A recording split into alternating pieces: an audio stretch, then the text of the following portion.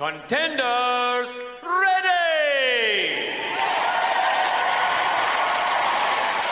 Gladiators, ready! 3, 2, 1, the Gladiators! Hello and welcome to the Glad Pod in association with Gladiators TV. I'm David Blackmore and here with me once more is Jet and producer Paul. One thing, guys, that caught my eye in the mailbag this week was something that I think we discussed towards the latter end of Series 1. What would Paul and I's names be if we were going to be gladiators? I can't remember. I'm racking my brains now. I can't think that I was put on the spot and I couldn't remember, and I said I would come back and think of it, and I don't think I've thought of it since. It needed to be something D related, but I need to keep thinking about this. But anyway, we have had people write in to say what their name would be. Andy wrote in to say if he was a gladiator, he'd want to be called Merlin, with maybe his theme song being Queen's A Kind of Magic as his theme tune. Di, that is a winning combination, isn't it? I love that. I'm trying to think what your signature move would be. With the Merlin, I think it would be like some kind of like, because he was a wizard, wasn't he, Merlin? So surely it would be something that way inspired. Something with a pirouette. Sorry, just going to choreograph your signature move, like with a big cape, something quite dramatic. Yes. There would no... Oh, this is a tangent now, and I'm putting Paul on the spot again here. We're talking about capes. None of the gladiators from any of the other series in terms of international, no, didn't even have a cape? Yeah, there was one actually, I think, that sprung to mind, and it's somebody who I've mentioned on this podcast in the previous series from the Swedish gladiators, who is this big, massive guy called El Gringo, and he had a big kind of cape on, and he'd come out into the arena with being covered up and stuff, and then he'd take it off, and he was this big, massive guy. Maybe we should get him on the podcast, you know, El Gringo from the Swedish gladiators. We should get him on. Definitely. And then there's Matthew, who says that he would always have wanted to have been called Tiger. And he adds that, I guess maybe this was just kind of his description of what Tiger the Gladiator would be. Di, you will find this hilarious. Strong, tick, fast, but also cuddly. No, I do like that. I really do like that. I think Panther came close with her kind of claw-like thing. There was a paw, and she did a sort of lick the back of her hand. I would love his signature to be something all of what you've just listed, and then I'd just go up and give him a big cuddle. I think license to maul a contender. But Di, can a gladiator be cuddly? I'd like to think so. I think I am. And presumably his theme song would be Eye of the Tiger. It had to be. Absolutely. I think if you're going to try and get a cuddle off a gladiator, you better come with a warning. What's the cost going to be? But yeah, Eye of the Tiger. I think it's one of the first pieces of music I ever actually choreographed something to in the early days when I lived and breathed, wanting to become a choreographer, even as a young gymnast. I think we used that. A lovely, brilliant signature tune for any gladiator. Did it involve you running up and down steps? I think it was a few really cheesy step ball change type things. Maybe a few leg lifts and a few somersaults. Because we used it as part of our warm up sequence as young gymnasts in the squad training that I used to do. Step ball change, forward roll, somersault. Maybe that'll be a good one for him.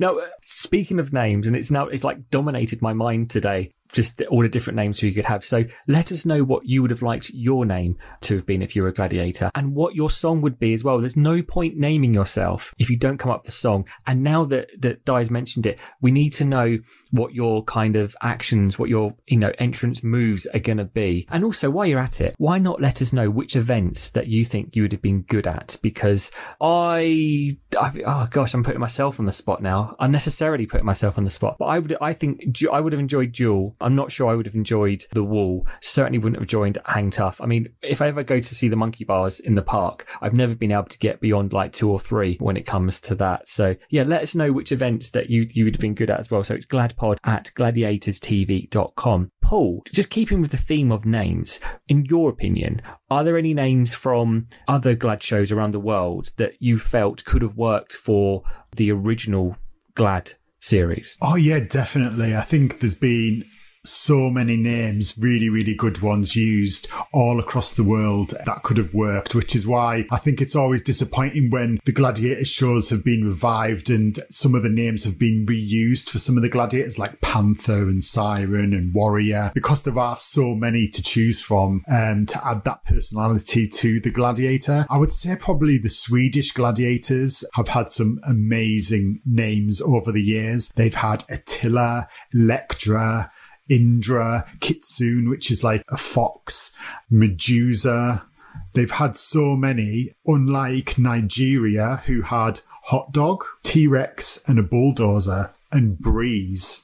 Not so much a gladiator name, but yeah, it just goes to show how each of the countries had quite a different selection over the years. What about the revival? Are there any names that you thought in the revival series? Oh, actually, they would have been good, one of the originals. I think Cyclone was quite a good name. I was always, back in the day, Tornado, and they had a Tornado. So yeah, Cyclone, although they're quite similar when you kind of put them together. Battle Axe, I thought, was quite a good name for a gladiator. I thought that was adds quite a lot of personality without even seeing who the gladiator was. You knew that it was somebody who was going to really stand out. So I think the Sky Revival, the only thing that I didn't like was having, like I said earlier, the 2 Panthers, the 2 Warriors, the 2 Sirens. I think they could have been more creative. If any of the Glad fans could think of alternative names for those gladiators, send them in. It would be great to hear. I know I've got my own ideas as well, but yeah, that would be good if any fans could rename the Sky version of Panther, Siren and Warrior. Send them in. It would be good to hear them. So go on then, both of you. What else do you think I should have been called? Not to be too self-indulgent, but or any of the other Glads, like you think, I wish Warrior had been called blah or Hunter something different. Anyone spring to mind that you think, oh, actually a better name once you've seen that personality in the arena? See, for me, I always think it's really hard to think of you as not as Jet. I think that name really summed you up really, really well. I think some of the names that I struggled with were the likes of Rio. She was a lovely gladiator and it really did suit her personality because she was really smiley, but she was really tough and it was really hard. That was kind of the first batch of gladiator names that didn't seem very gladiatorial. So I always thought she should have been Electra or Raven or something like that rather than Rio. So I would have probably renamed Rio personally. I agree. I think a lot of the OGs, I think the names were perfect for them. I think as it went on, I think the names and the character, the personalities were perhaps a bit more at odds with one another. Paul, we've got a question here from Richard, who was lucky enough to go to a few shows as he'd always lived, and he has always lived in Birmingham, including the final episode, which I know that you went to as well. He would like to know more about the event that never aired, Cyclothon. Now, he says he believes it was supposed to be included in one of the later series along with Dogfight and Catapult. He also believes it appeared in the opening credits and programme, but never aired, which is, I think, something you've already mentioned to me before. Would you be able to shed some light on its premise and the reason why? Yes, definitely. So the event was actually called Cyclotron, and it was due to be part of a new kind of event in 1997 for Series 6, along with Tightrope, which did actually make it onto screen. The producers must have had quite a lot of kind of enthusiasm for the game because they actually did a CGI kind of visualization and it was included in the opening sequence. So as the Gladiators G is kind of moving around that video globe, what they used to have with all of the events on, there actually was a CGI. If you pause it, you can see it. It's this silver kind of circular thing with a bicycle going round. I did actually interview the event designer John Coombs a few years ago, and he gave me more information because it was included in the brochure, an event description and stuff. So basically it was supposed to be these 2 bikes, and it was a gladiator on one bike, a contender on the other bike, and they basically had to cycle to go upside down and race each other around on these 2 kind of circles, which is quite hard to describe. I will do a post out as well with the event sketch if people want to know more. Basically, they were to do that, and then each time they went round, if they won that lap, it would move the kind of detonator closer to this middle point, which would then, if they won, would detonate off the other person's bike and they would actually stall or it would explode or something like that. So it was quite a technical, obviously quite visual event. And I believe it got all the way through to being built, but it was so heavily reliant on mechanics for it to operate that although they kind of built it and stuff, it just didn't work and they had to scrap it, which is really disappointing because obviously they'd gone to so much effort and really at this stage it was really hard to get new events that were safe enough but still had that visual payoff for TV and for the Gladiators. So yeah, sadly they had to scrap it and it was never used or brought back, and obviously they'd probably invested quite a lot of money in it as well. So thank you very much, Oracle, which I think was the moniker that Di gave you back in Series 1. If you have any more questions for the Oracle, you can get in touch with us and share your Glad stories and questions by emailing gladpod@gladiatorstv.com. You can also send them on Facebook, Twitter and Instagram. Let's crack on with this week's show. 3, 2, 1. Hello and welcome to today's The Glad Pod. Oh my word. We have Emmy-winning TV, film director, producer, and far from nasty, my favourite dance competition judge, but to you and I, and from the world of Glad, it is none other than our gladiator godfather, Nigel Lythgoe, OBE.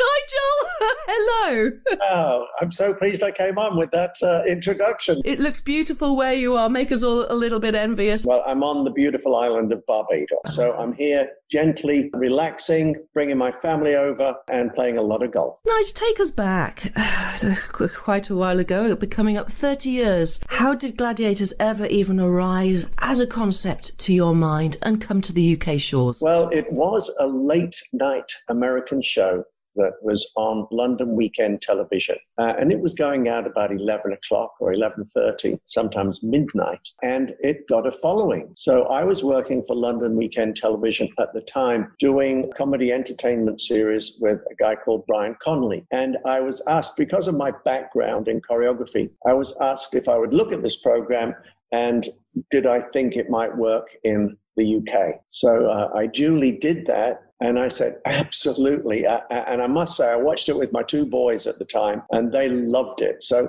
I knew it was going to appeal to a wide age group. And I would have thought at the beginning it would have been male skewed. That wasn't the case at the end of the day. It was family skewed. And that was, I think, which made it a huge success. And so I got invited over to America to meet with the production company in the States that was run by Samuel Goldwyn Jr. Now, if you've ever heard of MGM, you know that his father was a huge film producer in America. And it was a great honor to meet him. And we went through how the program evolved. And I don't know if you know how the program evolved, but it was brought out by a character who loved Elvis Presley and sort of emulated him, had the big, long sideburns, dyed black hair. Johnny Ferraro, I think his name was. And he came up with this concept of truckers bringing their trucks into a circle, like an encampment, and then coming out and attacking each other with huge wrenches and goodness knows what else. And it was a movie. It was this movie that was creating these violent and vicious games. And it slowly morphed for somehow, and I wasn't there for the morphing, so I can't tell you, into this battle of the stronger against the weaker, which is what, in fact, Gladiators was. Although, as you know, Diane, they weren't all weak when they came on the show. They sometimes knocked hell out of the Gladiators. So that's how it started. So what I didn't understand was that they would put up, say, Hang Tough, and then have a walk-through audience, and they would do 3 or 4 shows just with Hang Tough. And then they would put up another day, they would put up The Wall, and then do 3 or 4 shows with The Wall, and then would edit them together to a complete program. Well, it gave no excitement to the audiences that were walking through the studio, because they didn't know who they were supporting, why they were supporting them. So my concept was to do a complete show, so that we would find a studio or a space large enough to be able to put all the equipment up so that you could watch the contestants go through a show and really support them, which in fact is what occurred, to the point that we were getting 7,000 people in that audience in the afternoon and another 7,000 in the evening. But as you well know, it didn't start like that. It started with about 300 people in a 7,000-seater, and Kenny Warwick, the other executive on the program, and I, doing it a bit like Moses parting the Red Sea, where the camera shot was. we'd move the 400 round to back that camera shot. And then we moved the audience around again to cover that camera shot, which was hilarious for our first season. And thank goodness we were successful, and it went on to, as you know, great heights. Well, Nigel, when we spoke to John Sachs, he was saying that, especially building up to the launch of that first series, it had to be a success just because of the amount of resource that was put into it. Is that kind of where you were thinking at the time? Well, the fact is that first season, we had never done it before. We had spent months preparing it. We finally got permission to use the National Indoor Arena in Birmingham. We went through the whole process of naming the gladiators, auditioning the gladiators, naming them for their attributes, and went through some incredible names. And we thought Wind would be a great name until somebody said, no, you can't have that. Wind?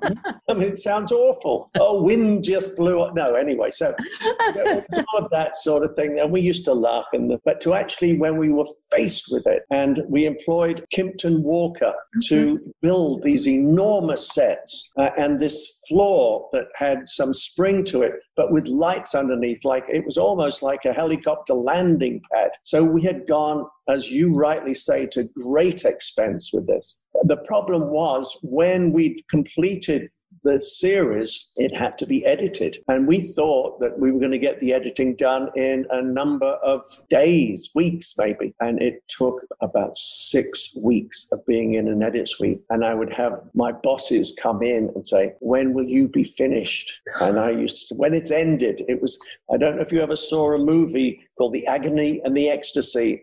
And it was about the painting of the Sistine Chapel. And the Pope kept coming up and saying, when will it be ended? And Michelangelo said, when it's finished. It was that scenario. I had no idea to be able to tell them when it would be finished. I literally wanted it to be pristine. And I was producing and directing it at that point. So the weight of the world was on my shoulders. Thank goodness we got through it. And I wasn't sure we were going to be that successful after that first season, but the figures slowly grew over it. And the gladiators were then starting to be recognized. And certainly Jet came through as a huge success, as did Wolf. And then others followed, Lightning and Warrior. And then Shadow, of course, loomed of the contestants, and they became heroes, which was the important thing that sold the show. I mean, it was a complete stab in the dark. I mean, you come from a dance. I mean, when we train as dancers or athletes, we kind of know what we're working towards. We rehearse. It's known territory until it's perfection. This is a colossus that you were bringing together. When was it, in your instinct, did you think, actually, this is going to work? It is going to work as long as the audience, as you said, like it. I've got something here. Was there ever a moment when you thought, yes? No.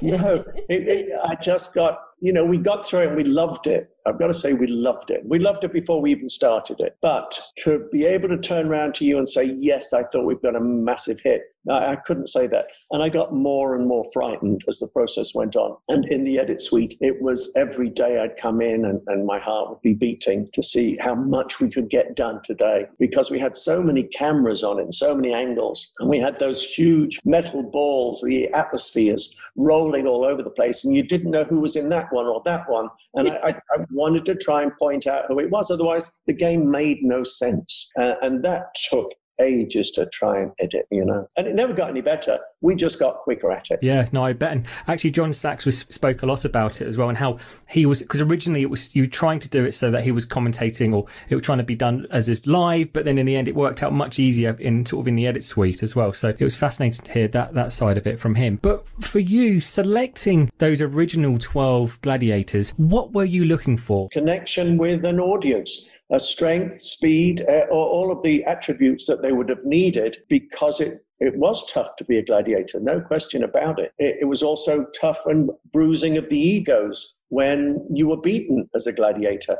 Not one of them enjoyed being beaten, for the very nature is that they were hailed as heroes. So we needed, I guess, all of the fitness side of it, the beauty side of it too. We needed people, they were going to be stars, you know? So we needed people that would look like stars at the end of the day. But the main attribute they needed was strength and balls, to be honest with you, because they were going to be facing some real trials and tribulations. So there was that combination then, presumably at the tryouts. There must have been some people that stood out straight away, but then presumably you needed to also see how they acted in front of the camera as well. Absolutely. And I remember we were doing a rope climb, and this young fireman came in, he wanted to do it, and everyone sort of using their arms and their feet to climb up this rope. And this guy was up there without any feet, just straight up with his arms, straight back down again. And he became Saracen. You know, he was a great personality right from the beginning. Michael, or Wolf, we weren't sure about until we named him. And then he took on the entire character. But he was, when we first saw him, we thought, oh, he's maybe a little too old. It doesn't, you know, that straggly hair. Or and then we thought, no, hey, we need a baddie. This is pantomime land. And he took it on. And he outshone what we thought he could have been, to be honest. We thought he was magnificent at the end of the day. I mean, dragging kids out of the audience and dropping them in trash cans and waste paper baskets. It was outrageous. And, you know, we didn't tell him to do that. He became that character. We watched it develop. It wasn't just about my team. It was the gladiators themselves that developed their own characters and became the success that they were. And I think it was the first show ever on British television that was sponsored. And Kellogg's actually sponsored Gladiators. And if you remember, they were on Kellogg's cornflakes packets, along with Tony the Tiger and, you know, the normal things you have on Kellogg's cornflake packets. And there were the Gladiators. Did you have any preconceived ideas as to how you wanted the whole look of the show, including your gladiators? Because something, what you just said then was lovely, because you did allow us to kind of organically develop who we were as personas for the audience at home, to the point where you actually also made us call each other by our gladiator names on the shop floor for that first season. I felt so weird. I mean, you can't say, Michael, come here, and this guy's Michael, you know, you got to say, Wolf, come here. So, yeah, no, there was a huge team behind it, Diane, that, you know, that we had the designer of the outfits that you wore. We had the designer of the whole look of it. We had incredible builders in Kimpton Walker, a great camera team. After the first season, we even brought in good directors. So it was a great team. And talking about a team, Ulrika and Fash, very good presenting duo. They were so nervous. Yes, that first episode. Yes. Fash was drinking from a little flask and passing it to Ulrika. Ulrika held her alcohol better than Fash did. It was, at one point, what did he just say? But they were so nervous. Horrible outfits to wear on that first season. It clung to her body, and it just wasn't nuts. But what was it about them that made you pick them as the presenting duo for it? She was beautiful. I thought I saw her she was a weather girl, and you're always looking for new talent to bring to the screen, or I am. She was just, number one, beautiful, and number two, enthusiastic and happy and bright. And that's what I wanted for this program. Fash, I wasn't certain of to begin with, but I know I needed a sports star.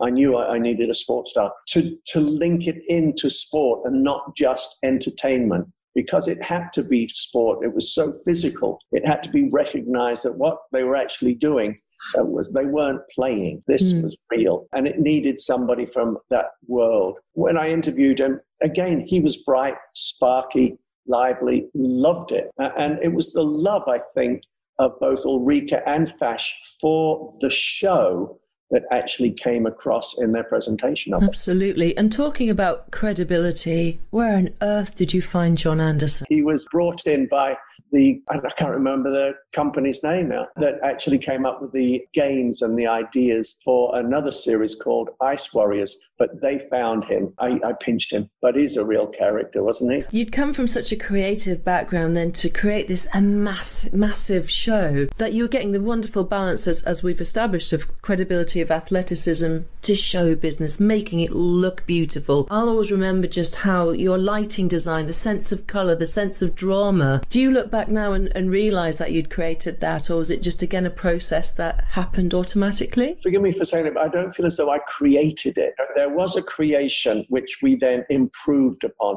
And that's an awful lot easier than creating. It is looking at something and saying, look, we can make this better. You know, don't forget, they originally had what we called the Travelator at the beginning of their final course. And we moved it because I thought they're going to be so tired at the end of completing this. This is really going to add drama to it. Will they make it up when they are so tired? I mean, every one of them was fit enough to get up at 10 times before they actually did the course. But when they came to the end of that, it really gave, and sometimes it was unfair. I mean, we all thought, oh no, please get up there, please get up, which was all part of the attraction of Gladiators. And it was that one little thing on the end of that course, I think, that made the greatest difference between the UK version and the American version. And then, if you remember, the Americans wanted us to make their shows. And then we did the international Gladiators and everything else. So was the UK version, in your opinion, better than that American version that you first glimpsed your eyes on in November 1991? Not just a little bit better, far better. And I'm only saying that because it had that crowd behind it as well. And of course, that was all American football crowd with the big hands. And then we used all of the music to introduce the Gladiators, even to the point that Simon Cowell stole one of our tracks, to use for X Factor. I mean, they were iconic pieces of music. The Boys Are Back in Town, all of those. And it just lifted the entire thing, which the Americans didn't have. And which is why Samuel Goldwyn eventually turned around and said, can we do our shows with you? Will you make our shows for us? And why we were invited over to Australia to take the Gladiators to Australia, which was very funny. I can tell you a story about that. The British Gladiators are here, the Australian, and they go, boo, boo. And I'm saying, no, stop them booing. You don't boo the Gladiators. You boo the Gladiators are heroes. So they're still booing. I said, let me go out there. So I went out there and I said, listen, here we are in Brisbane, in Queensland. I said, we brought the Gladiators to you because you are the greatest gladiator audience. We didn't take them to wherever. We brought them to you. And because you're great supporters, and we know you're going to support the British Gladiators. Boo! It was a complete turnaround, and we couldn't stop them booing. And unfortunately, the British Gladiators lost against the Australians, which we only ever did it once, but I was determined to go back and do it again. And it was at that point that my son was over there, fell in love with a young lady, got married, and I've got 3 lovely grandchildren. So it was worth going to Australia with the Gladiators. So Di won't really appreciate me for asking this, Nigel, but I am keen to know, when was the first time you'd seen Diane Udell? And what were your first thoughts when you saw her at that first trial out? Can you remember? I will not go into detail, but I remember very well. I'll say in a mild way, I thought she was rather attractive. And what about the names? How did they come to the fruition? Did you align them with the personality, or did you already have kind of characters in mind that you wanted those people to be moulded into? We aligned them with the personality. We also got into trouble and we were told that we were being racist, which was totally not in our character at all. We called Saracen because he was a tank, number one, if you remember Saracen tanks. And number two, because the Saracens were a great warrior race, as we remembered them from history. We called Judy Nightshade because she, again, that was like a Marvel character. But they put it because we called her Nightshade because she was black. And we called her Nightshade because she was deadly. It had nothing to do with her being black. Okay. It was night, so they're going, oh, night, black. And there were so many things made up that just weren't true. Wolf obviously became Wolf because of that. Jet because of her speed. Lightning because she was sparky. We literally did it like that. And as I say, wind didn't come into it. We're happy to add. I love that. Is it true that by the time you'd then given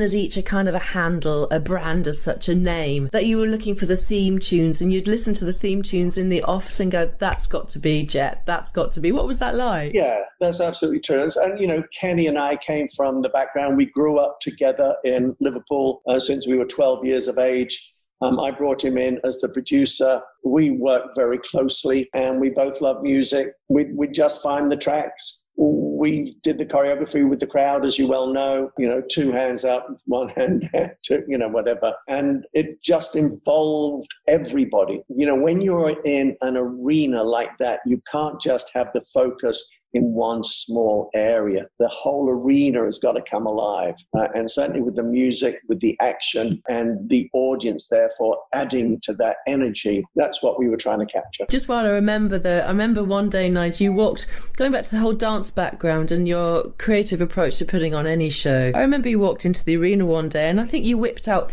a triple pirouette and then just walked off casually. And I was just like, what went on there? And I think you used to make comments to me about once a dancer, always a dancer. I related so strongly to that. And of course you brought Kenny in as well. And I felt, for me personally, having my bosses who are ex-dancers, it felt a really great place to work. I just wanted to say that right now because I know where it was being born from. Well, Kenny brought in G-Force and they were great as well to bring things together.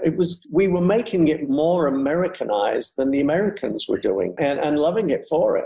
There was one story I can tell you which always scared the hell out of me because we did Celebrity Gladiators, if you remember. And we had Vinnie Jones on and the boxer Gary Mason. We were walking them around the course. And I don't remember, maybe you'll remember, Di, how high above the ground where the zip line was. So they climb up the cargo net to get to that to go down on the zip line. And as they both got up there and they were being walked around the course, Vinnie Jones literally pushed Gary Mason off the top, who fell head first into the red matting below. That morning, we had discussed maybe moving that matting, because it was literally just underneath the zip line there, and bringing it further forward in case anybody overshot. Oh. And we forgot to do it. Thank God. And he looked up and he said, oh, that's going to give me a bit of a headache. And that was it. And he was fine. But we thought, this Vinnie Jones has got to be crazy to literally push him off. And we just thanked God later that day that we hadn't moved that matting. And it was only because somebody forgot to do it. So there's one for the archives. Absolutely. Those iconic costumes by Stephen Adnett, they land, it wasn't just one set of drawings you got in front of you. There were different ideas for it. Why did you go for those iconic costumes? Well, we went for the costumes because, number one, that they could move in them, which was really important. And they made statements. And the statements related to who we wanted their persona to be. So again, that if they were ever unhappy with their costume, then we tried to look at it and change it and move it around. We never said, you've got to wear this. But they were, as you said, iconic. They became iconic, and we believed that they would do. And so much of it, at that point, when you're doing something like this, you don't always get it right. And certainly, and I can't remember anything we got wrong now, but I know we did get a lot of things wrong. So you're going with gut feelings at the end of the day. That's all you can do. You can sort of ask people, get their opinions. But then, as the executive producer, you've got to say, this is what we're doing. Iconic costumes, iconic music as well. How did Muff get on board with the theme tune? Yeah, he was great, wasn't he? I mean, you're reminding me of these names that I've forgotten, I can't remember how I got hold of him. I just can't remember. But he was just brilliant. And each year he'd come back with another theme or another, and we'd play them and go, oh, I don't see that for this game. It's not busy enough. Send it back to him. And then he'd send another one back and it was absolutely perfect. So he just took notes as well as writing a lot of notes. But he was very good at understanding where we were coming from. I remember we made a comment once. Again, I think the arena floor was quite empty. There was no rigging up for any specific event. It was pre-season shoot. And it's probably the time he did the triple pirouette and just waltzed off gracefully and left me in your dirt. I'm like, heat dust die.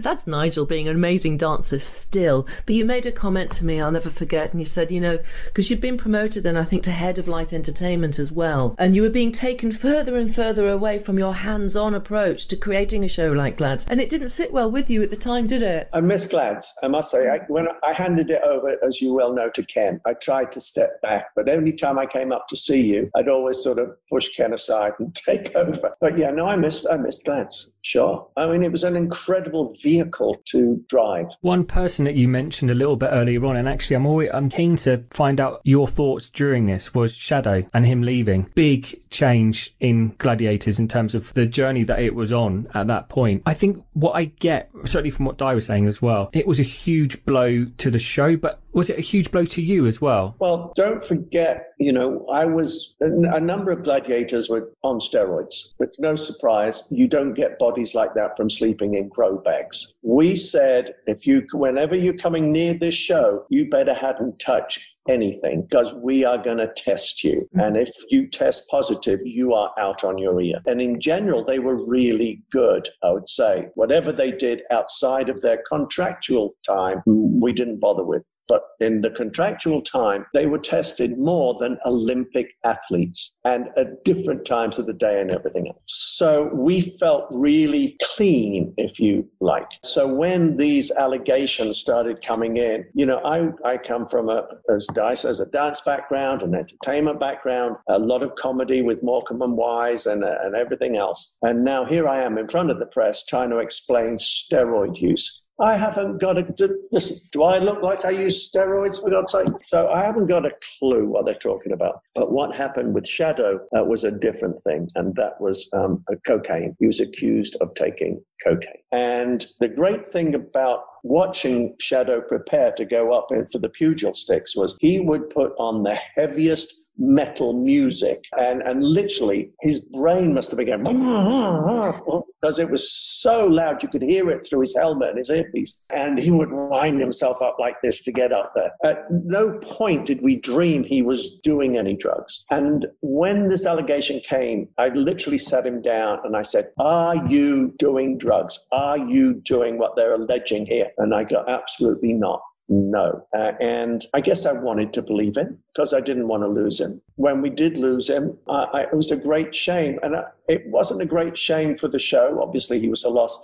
But it was a great shame for him because he had built up such a wonderful character. He was a hero for so many young kids, so many young black kids, to see this guy outshine anything that was put in front of him. So in letting those kids down, that's where the shame was. And it broke my heart. I'll be honest with you. I was distraught that he would let himself down and so many other people. I remember actually, Nigel, I had a one-to-one meeting with you booked on the back of possibly the last time you ever had a face-to-face with Jeff Shadow. And he stormed past me. We were at the ITV Towers on the South Bank at the time. And he'd had his meeting. And I think then you just literally told him, I have to let you go. And didn't you not? You offered him chance to kind of get support, get help, sit on GMTV sofas and say, kids, lose a season, come back the next year, I paid a price.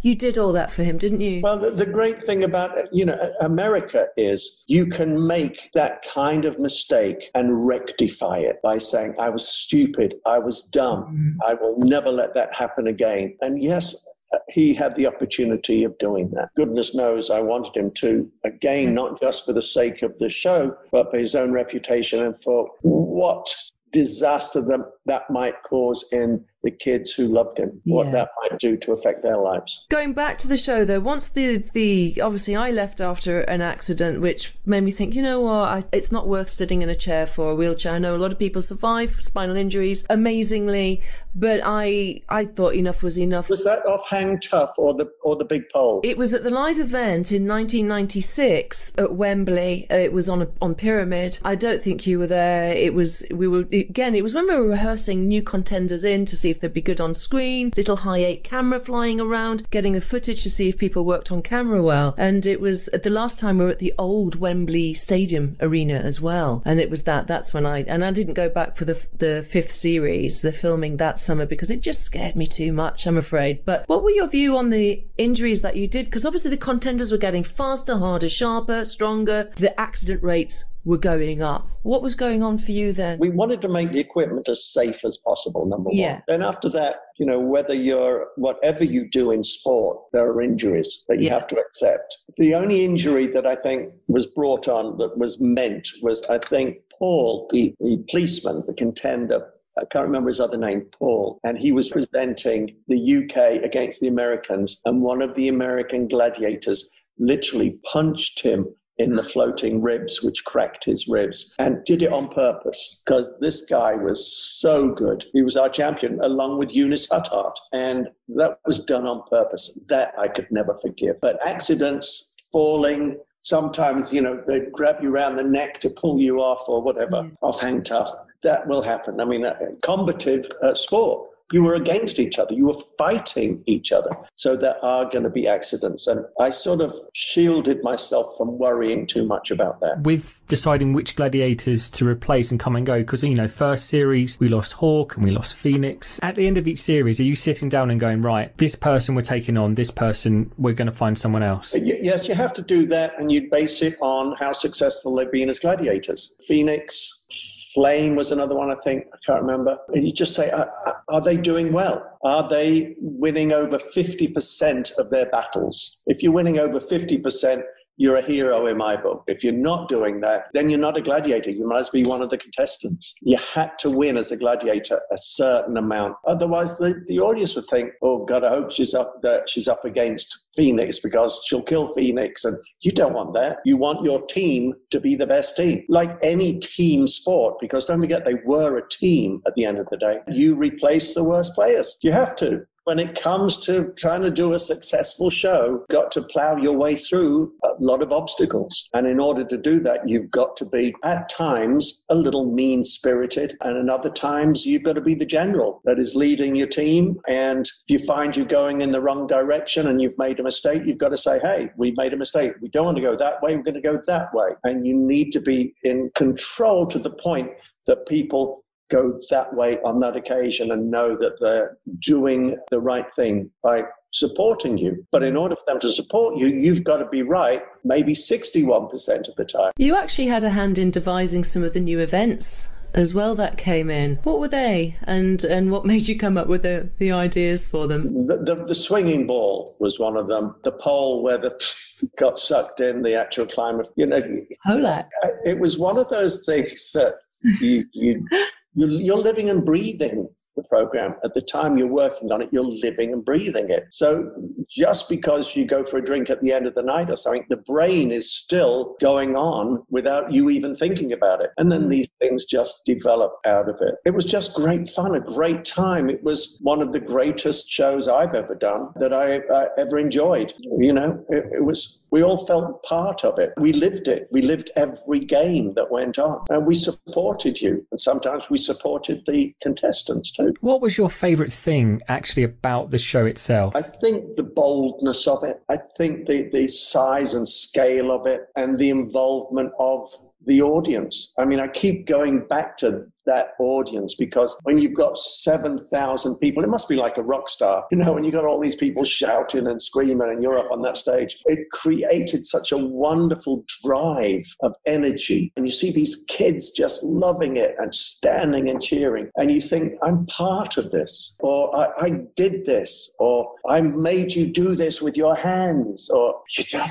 just gets in your body, really. It's like an electricity, like an electric charge. And the sad thing was I didn't need drugs or cocaine or anything, and neither did he, because he was driven by that audience as well. And that's the best drug in the world. When your adrenaline comes out, you feel great on it. And you don't need any other substance. And I loved it for that. It just drove my adrenaline. Did you think it was the right time to end in 1999, 2000, that final series? Honestly, I don't know. I wasn't involved in the last series, as it were. That would have been all about the business side of it. Was it bringing in the commercials, the money? Was it paying for itself? Were the viewers falling off it? So that was made by the network, I'm sure, that decision. I always thought it could have been brought back. I didn't think how they brought it back. I think it was on Sky, was it? I didn't see it, but I was told it just wasn't the bold, big show that it used to be. And you can't do that. The one thing that you've got to do is make it even bigger and even bolder. Nigel, you were awarded your OBE in 2015, and you're saying Glads was one of the biggest, most exciting parts of your career. As you're sitting there now, you're still really active with your career and everything you're doing. What's kind of one of your favourite memories from the show? The whole you said it was a zeitgeist of it being a family show. There was nothing like it. But do you have a personal kind of little memory that you think, yeah, that stayed with me forever. I honestly think trying to find something small in that show would be very difficult. Why I love that show is because it was so big and the whole thing moved in one direction. And that is really difficult when you're driving something that big. And so all of the little parts all came together to form the whole. And to pick out any single little part would have been unfair on the whole, because that is what I remember. The only other thing like that I've done, there was a thing called Idol Gives Back, where we literally went around the world to create a charitable show using the idols and everything else. And we raised something like $71 million in one night. That was gratifying, to say the least. And American Idol in itself, you know, when you're going around the whole of America finding talent, was just as thrilling as Gladiators. I just love those big scale productions. You know, it feels terrific. Was it a risk to have it in the National Indoor Arena as opposed to like the American series did in just a TV studio? It took me a while to sell the show like that, you know, because no one had done it before. They thought that we should literally take the American blueprint and do it that way. And I kept explaining that there was no atmosphere at all. You get people wandering through and they see 6 hang toughs. So what? They can cheer or whatever, but it means nothing because you don't know. So you see Eunice Huttart, for instance, do hang tough. That's it. Mm-hmm. You don't see her in the next one or the next one or the next one. And so I kept trying to explain this to the point that twisted someone's arm, I guess, in the top position. John K. Cooper was the head of entertainment at that point, and he was, got to say, very strongly behind everything that I was doing. So I'm very grateful to him. But then there were other people like Greg Dyke and everyone else, you know, they're big bosses there going, really? You're going to do this in the National Indoor Arena? Yeah, why not? So come on then, Nigel. Who were your favourites? That would be really unfair of me to say that. I was proud, seriously, I was proud of every single one of them. I mean, often they would, you know, we'd have a roster of you're doing this, you're doing that. Some of them were carrying injuries, they carried on. Favourite people would make it easier for me to say, but Gladiators, and I wouldn't even tell you that, but Gladiators, they really were, and I'm not doing a Bruce Forsyth. It was just that they were all terrific and all worked really hard. Which are your favourite events? Loved Hang Tough, loved the final elimination course because that gave us so much drama. One thing I had to ask you about, Nigel, was Dangerous Brian. Whose idea was it to combine the two shows so hilariously? It was Brian's. It was Brian's. But my favourite bit is we would have cotton round his ears, just so he could do that with his ears. And he'd be pulling it down here. And his ears were Dangerous Brian was a lot of fun. But that was, you know, I was doing the Brian Connolly show when I got Gladiators, so it just fitted in together. Most of the Glad pods we speak to, especially now as we're doing them virtually as well, they keep picking out keepsakes or souvenirs from the show. Where do you keep all of your keepsakes and souvenirs? Are they in a locked vault somewhere? I don't have that many souvenirs. I've got the original Gladiator mags, the magazines, the superhero magazines. I've got some of the originals of those where they actually hand drew them. And so they're in a cupboard or a drawer. But no, I haven't got my pugil stick. I don't have that many photographs either. I mean, I think I was always too busy to even think about it. There's certain things that your brain ignores only because you can't have it everywhere, you know? And there's an awful lot that my brain ignored during the shows. The big question that we always ask our guests, should Gladiators make a comeback? Could it work in today's TV landscape, do you think? They're doing a lot of sort of gladiatorial games here on American television and the Titan games and different things like that. No, I don't. To be frank, I would like to keep the memory of what it was and let other people develop other things. That there is never going to be another Gladiators. I don't see that success ever coming to another gladiatorial games style show in the future. I just don't see it. I think at some point you have to walk away from perfection. What an absolutely wonderful way to end this for now, Nige, because there's so much more. I'm sure most people, when they've been interviewed, go, oh, and there was that memory and that memory. It would be great to catch up with you again. Would that be all right? Of course.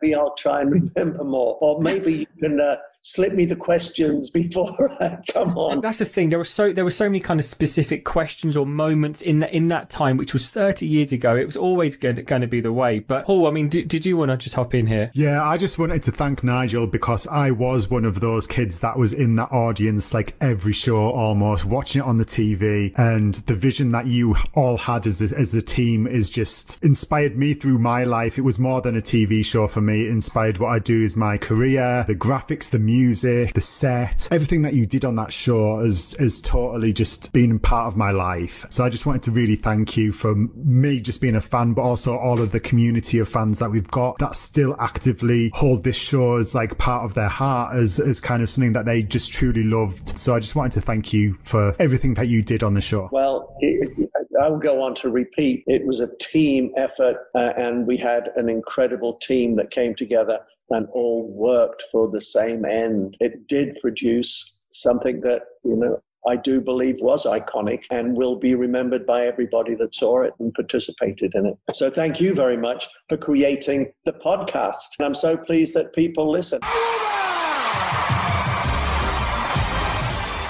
Oh, I loved that so much. Now, Di, first question for you. Are you feeling a bit more relaxed now? Because different persona for you there from all the other Glad pods. It was like you went back 30 years and you were suddenly like, yes, hi, Nigel, hi. Yes, Nigel. What, Nigel? Yes, I'll do it, Nigel. How high? How fast? Yes, please. No, my boss. I kind of went back 30 years nearly and suddenly felt terrified. Isn't it interesting what anchors you hold to somebody who basically, I mean, he was a bit of a Svengali. I think it was even commented on at the time about my career. So I have a lot of thanks and gratitude to somebody who helped me find my Gladiator, of which I would never have been able to do had he not spotted it in that original audition. So yeah, definite gear shift for me. I'm feeling slightly embarrassed. A definite gear shift for me to be speaking to Nigel, who is being so recognised now to this day for everything he's been doing for popular and light entertainment TV across the globe. I mean, this guy's creatively brilliant and started out, like me, as nothing other than a hoofer, as he calls it, a dancer in the dance studio. But dancers tend to have brilliant vision. They obviously, it's a visual thing that we do. Went on into TV and started to become his own creator of his own shows, and the rest is history. And the fact we're even speaking about him and to him now, how lucky will we get to get that time with him? He's creating a lot of stir still to this day and shaping further people's further careers. I always thought that kind of nasty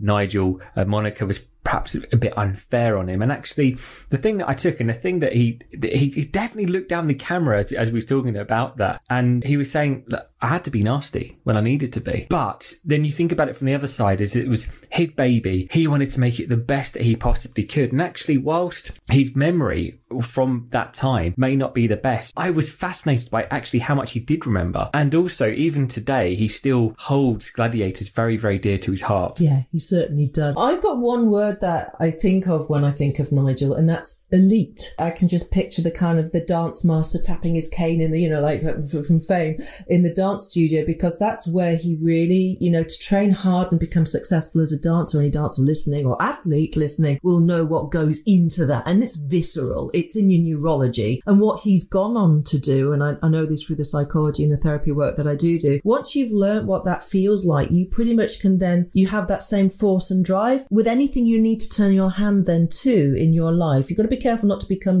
a perfectionist and then down on yourself if you don't hit your bar each time. But it's very much a trait, and Nigel is elite. No, he is. And Paul, for you, putting together the notes for a chat like that, I mean, the notes were extensive. We didn't perhaps cover everything that we may wanted to cover, whether it's because not really sure whether he's going to remember it or not, or whether it's just going with the flow of the conversation. So maybe at some stage we'll have to get him back on, maybe with Simon too. But from your perspective, from a Glad fan perspective, that was a good chat, wasn't it? Yeah, I mean, when I was arranging the chat with Nigel and asked him to appear on the Glad pod, I think one of the big draws of it was obviously having Jet as the co-host, and he was very keen to catch up again and reconnect. But also he was really positive and happy that he wanted to remember the show. And like you said, getting the God of Gladiators to speak to us and dedicate and be so generous with his time and be so open and honest about everything,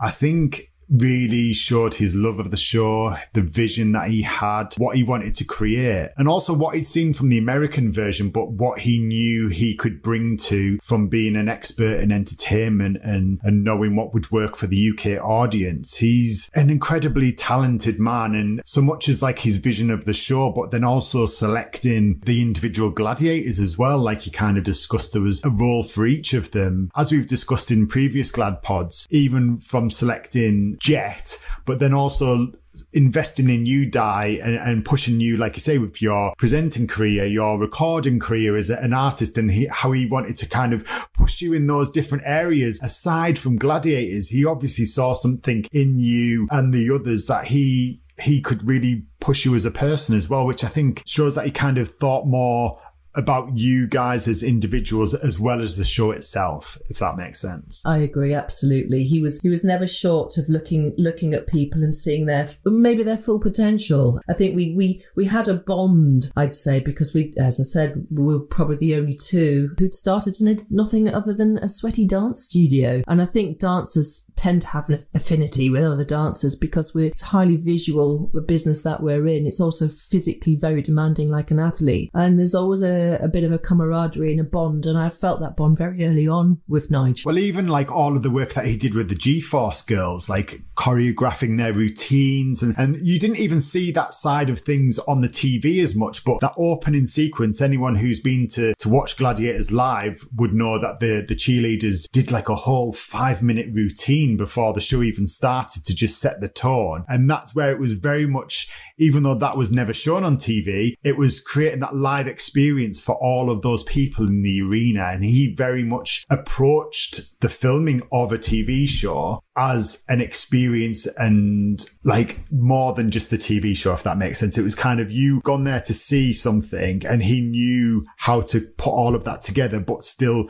come up with the end result of the TV program at the end of it. But he was so entertaining with all of the segments in between. Like you say, the whole intro, things that you just wouldn't even see on the TV. So for him to kind of invest that time and effort selecting the opening sequences for the Gladiators of their individual theme tunes and how they come out, again, never seen on TV, but just coming at it from a live show perspective was, yeah, just that attention to detail. Absolutely. Pure theatre. And I think anybody who comes from a theatre background, you've got no quick cuts and edits and fancy digital or lighting that you can put on it. You've got just nothing other than raw talent, human talent as your clay to make this piece of theatre work. So if he brought those ingredients forward with then his very skilled knowledge in emerging light entertainment TV, he literally brought the whole package into everyone's corner of their living rooms or wherever TV is on a Saturday night,